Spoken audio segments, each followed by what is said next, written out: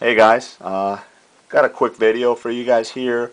It's going to be a little bit of a video response to a couple of questions I've been getting from some of my subscribers, and it just has to do, if you can't already tell, with Oakley and some glasses specifically.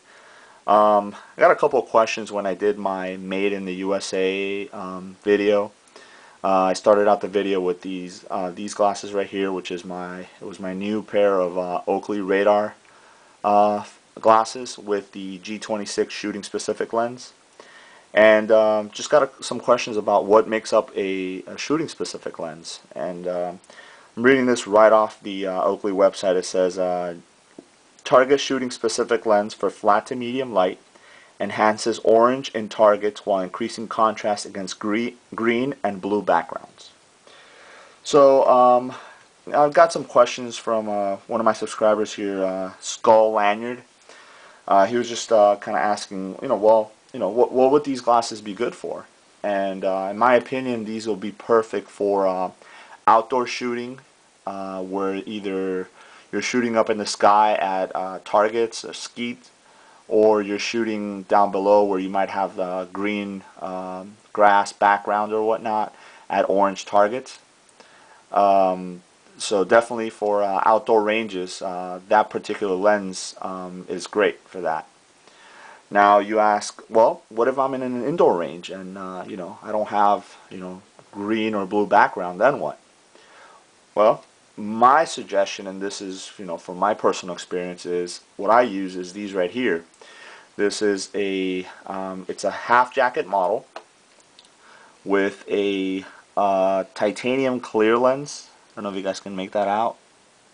And what it is, it says titanium on the bottom of the lens. It's not focusing, but what it is, it's a clear lens with a mirrored, or what Oakley calls iridium coating on it, which actually helps with a bit of the glare you might get from fluorescent lights, let's say in an indoor range. But it also gives you the impact resistant protection that all Oakley lenses have, which is they're impact resistant up to 102 miles an hour. So that definitely will protect you against any spent brass that might be flying towards your eyes. Maybe some ricochet, depending on the caliber. It'll definitely protect you. But that's why I recommend using these particular type of glasses. That is Oakley. If you guys are interested, you guys can go to Oakley.com.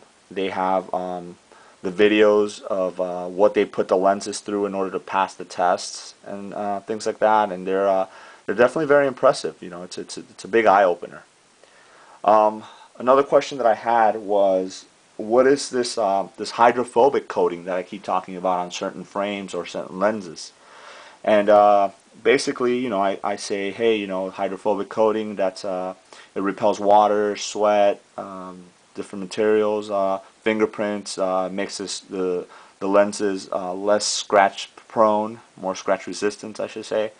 But what is that really all about? So what I have here is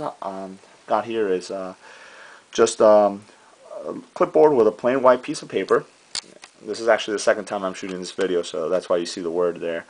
This is just a plain Sharpie, and this is just to show you, I'll write it again, that it is just a regular Sharpie and a plain white paper.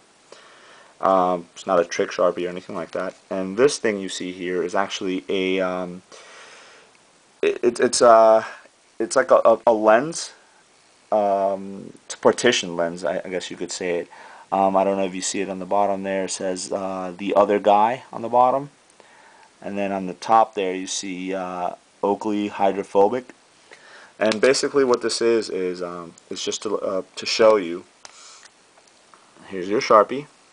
Remember, the bottom part is the one that says the other guy. So if you were to grab a Sharpie to any other manufactured lens out there, or even non-hydrophobic Oakley lenses, and you run it through, that's what you're going to get.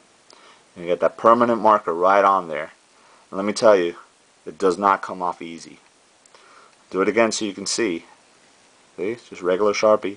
Again, this is the paper. Okay.